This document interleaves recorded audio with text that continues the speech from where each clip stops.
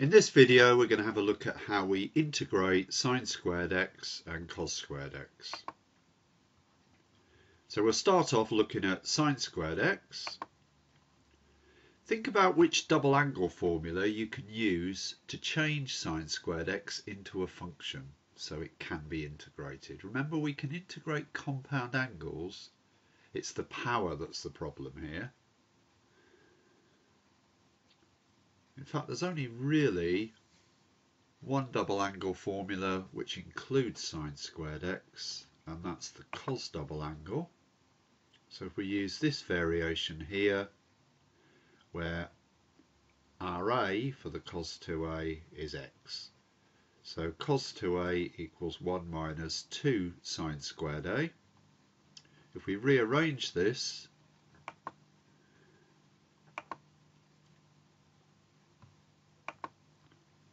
so if we rearrange to make sine squared a the subject, I'll take the 2 sine squared a over there, subtract the cos 2a, we get 1 minus cos 2a equals 2 sine squared a, and then divide by 2, so we get half times 1 minus cos 2a. We can now integrate this. We can integrate compound angles like this. So we've now got an expression we can integrate. The 1 integrates to x. Cos integrates to sine, doesn't it? Remember your SC minus S minus C, and then the opposite way round for integrating. And it's over this 2 here, isn't it? The derivative of the compound angle. So we end up with sine 2x over 2. And don't forget the plus c. Remember, in the core 3 mock, you were penalised if you forgot the plus c. Okay, that's all there is to it. That's how we integrate sine squared x. So now your turn. Here's a couple of important ones. First one, pretty straightforward. Cos squared x, very, very similar to what you've just done. So see if you can do it for yourself. This one might require a bit more thought, but again, think double angle formulae and see if you can come up with something to find an expression that you can integrate. Bear in mind here that although it looks like we could use parts, if we did, we wouldn't really get anywhere, would we? Our right hand side integral will keep rotating these trig functions, so we won't get anywhere with integration by parts. So we need an expression. Again, think double angles. Pause the presentation, have a go. Okay, the cos squared x, as I said before, very, very similar to the sine squared x. This time we use this variation of the double angle formula for cos,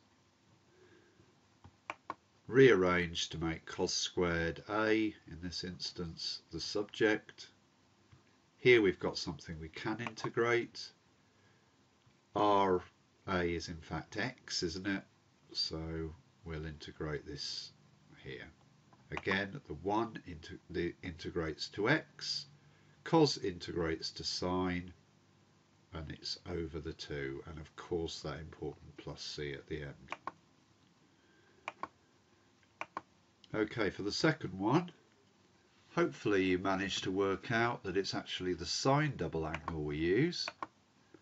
Sine double angle gives us 2 lots of sine a cos a, which is very similar to here, isn't it, if we replace a for x.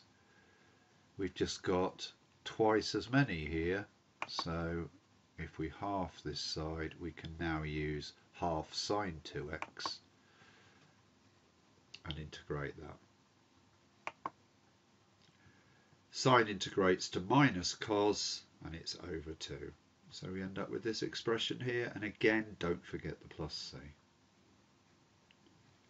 Okay, well hopefully you were successful with those. We're going to carry on in the same vein in the lesson. So if you're not 100% sure, then maybe just go quickly back over it. It shouldn't take, hopefully, too long. Okay, you can see here we've just multiplied out the denominator. Okay, so quick recap then. The two important rearrangements of the cos double angle formula for integrating sine squared A and cos squared A are these on the right hand side. Good idea to remember them if you can, or at least be aware that this is what you do and be able to fairly quickly rearrange the double angle formulae. Remember, I stressed at the time that we learnt those how important it was to remember those two involving sine squared A and cos squared A.